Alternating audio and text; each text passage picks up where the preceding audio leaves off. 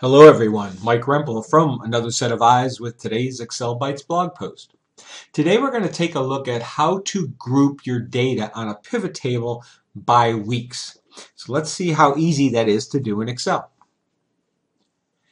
Here I have data from a local university talking about various departments and purchases, the date of the purchases, etc. And I've already created a pivot table and put it on sheet 2 here. And you can see if I open up the field list, so all I've done is put the date into the rows area and the total into the values area. And I've gotten a pivot table that shows each individual day and the purchases for that day going all the way down to June 30th. So my dates are from January 1st of 2014 to June 30th of 2014.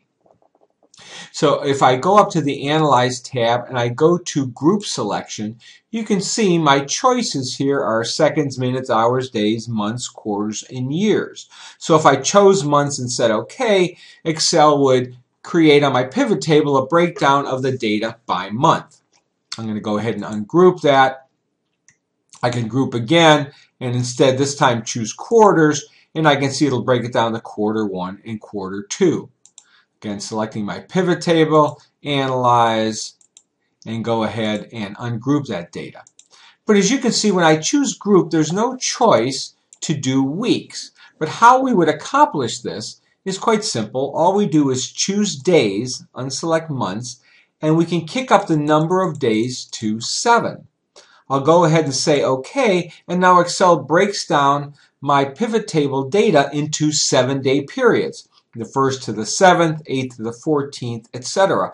And now I have the data for those week periods.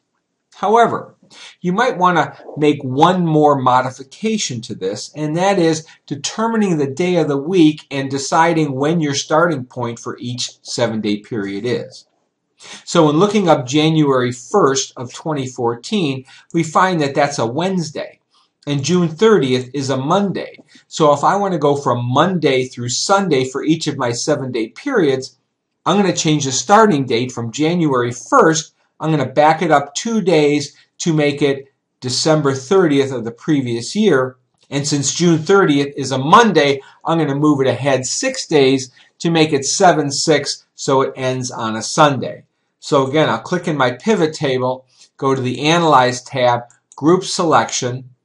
I'll leave it as days and number of days 7, but instead I'll change my start date to 12/30/13, and I'll change my ending date to 7/6/14.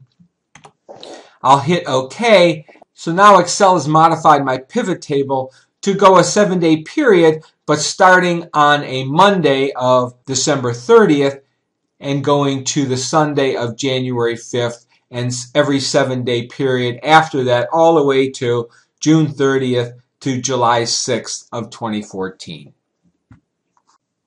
And there you have it. I hope you like what you see. If you do like what you see here, please take a minute to share this post on your favorite social network. I can be found on Facebook, Google+, Twitter, LinkedIn, and YouTube.